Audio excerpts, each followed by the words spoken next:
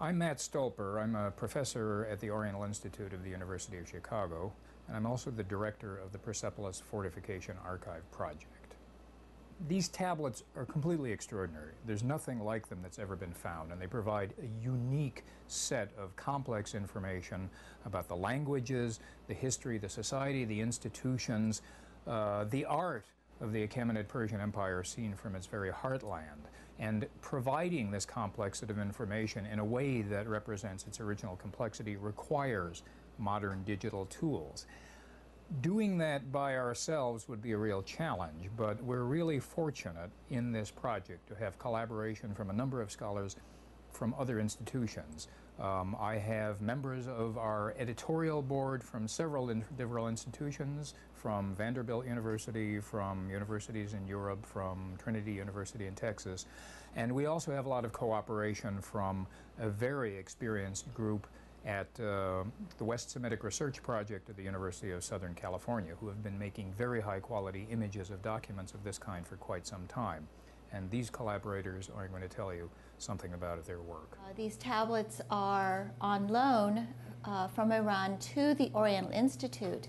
We are in sort of an emergency digitizing project to get as much data as we can from these very important tablets, which basically give a sense of a whole administrative system at one of the ancient palaces of the Persian Empire.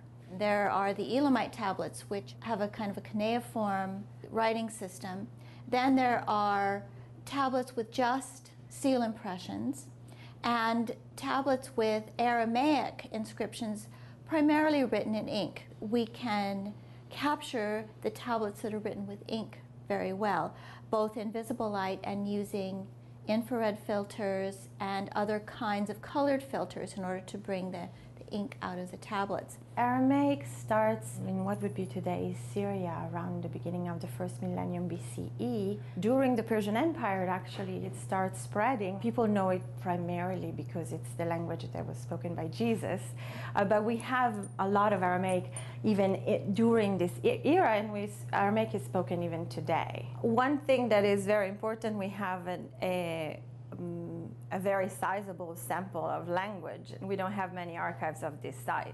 So what I can find, for example, is that there are words that I know were used later in later dialects of Aramaic, but I didn't know they were used at this time, and I'm finding them in these tablets. So for an Aramaic, this is quite an important discovery, definitely. Some of the other data, for example, the seal impressions, in particular, are very difficult to light well using a conventional camera setup.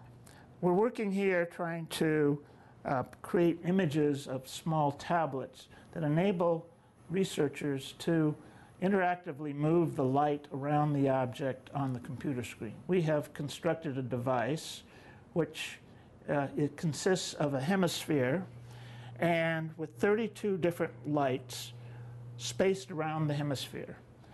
We know the precise location of each of those lights, and by photographing 32 times from each of those known positions, we can run a software program that will create a file that enables the scholar to pull up an image on the screen and relight the object from any infinite number of angles around the light.